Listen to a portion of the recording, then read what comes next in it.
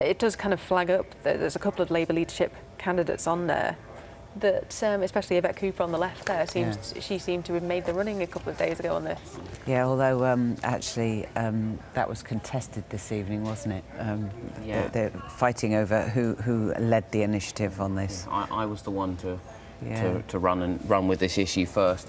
I mean, I think Andy Burnham, in his defence, I think did bring it up before Yvette Cooper, but Yvette, who's gone on this weird thing that now most of the Labour leadership, most people have voted, she started delivering a brilliant speech every week. Did deliver a brilliant speech about the need to take our international responsibilities more seriously, to let in more refugees than we currently are, and to unpick, because the problem is the government has this target of reducing immigration, which includes people coming here to study, people coming here as refugees, who most of us would say don't really count as immigrants, quote unquote.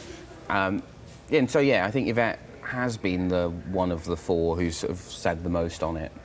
And given, Emily, that the tide of emotion has turned in this past week, hasn't it, and in how this crisis is being viewed, from a political perspective, for her, that hasn't swayed what she has done and what is happening in the Labour leadership, as we saw in the debate this evening. Well, we don't know yet, I suppose, because, I mean, probably more than half have, probably far more than half have cast their votes already.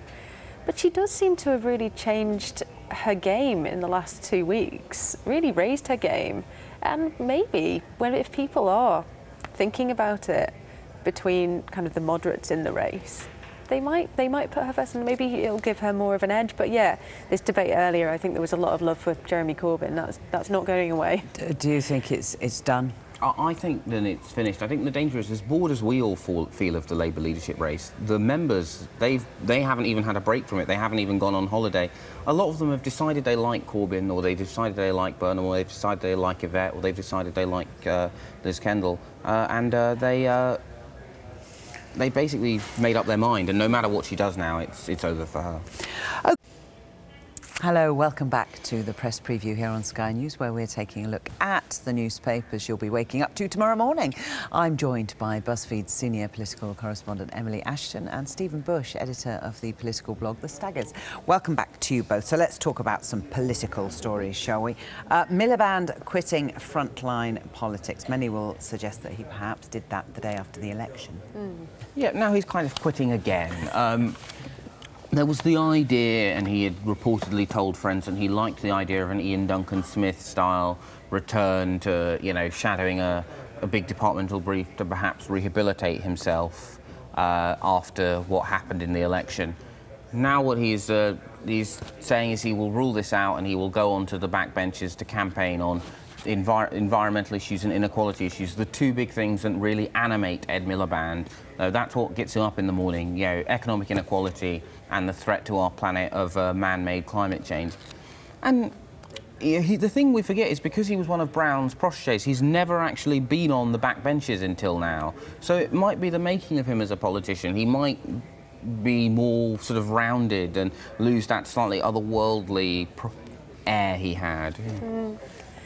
Yes, maybe, and he was mentioned, wasn't he, as part of Jeremy Corbyn's shadow cabinet as a potential shadow energy or shadow environment secretary. But I think everybody was finding that quite hard to believe.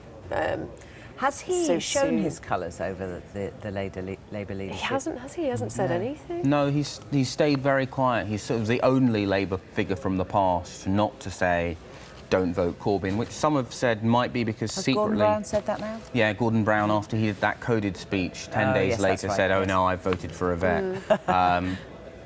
Which, might have been more effective if he'd done it when he'd given that actually very good speech. But, Ed Miliband stayed quiet.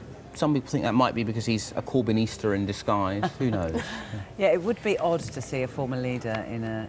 It would, wouldn't it? I mean, maybe he'll come back. So soon? Yeah, in a few years. Do a William Hague or something. Yeah. I think the thing is William Hague appeared to have engaged a bit with why people disliked him. I think the problem with him rattling on about inequality and climate change, which I think are really important issues, but ultimately I work at the New Statesman. I'm not one of the swing voters Ed Miliband failed to reach out to. looks like he's going to spend the next 5 years campaigning on the things people didn't want to hear him talking and then about. maybe, as with Ian Duncan-Smith, and a little while later come back into frontline. And the thing I want to know is, will he keep that beard?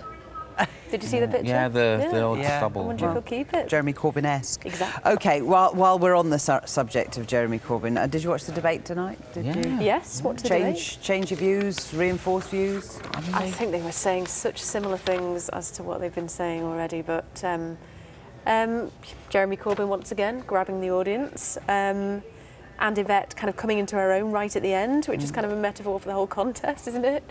And I thought Liz Kendall actually did very well. Yeah, I think kind of it was like the contest in miniature. Jeremy Corbyn getting all of the applause lines, doing very well. Andy Burnham kind of saying whatever he thinks might get him a round of applause at any given moment. Liz Kendall saying what she thinks very eloquently, but it's bombing with Labour activists. And Yvette, right near the end, suddenly going, oh, wait a second, I'm in an election, maybe I should do something. Yeah, maybe I should say. One of the biggest cheers, and actually one of the biggest responses on social media, was after Jeremy Corbyn said that he didn't know what was in The Sun yesterday because he never bought The Sun. So The Sun has, of course, a piece about him in the debate. I'll make military history. I mean, this was a real key moment in the debate, actually, wasn't it? It was in the second half, I think, when Liz Kendall actually said, is there any circumstance in which you would deploy Britain's military forces? And he was really caught on the hop. And he said, I'm sure there are some, but I can't think of any at the moment. Which, and it's not often that Jeremy Corbyn is actually put on the spot. So it did seem like quite a moment. And, of course, as soon as he said it, you think, well, that's it. Sun's page 2, absolutely sorted. Yeah, absolutely. OK, and what, 1 week to go? Yes. Yeah, 1 week to go tomorrow. on Saturday. OK, inside the Times, gender differences.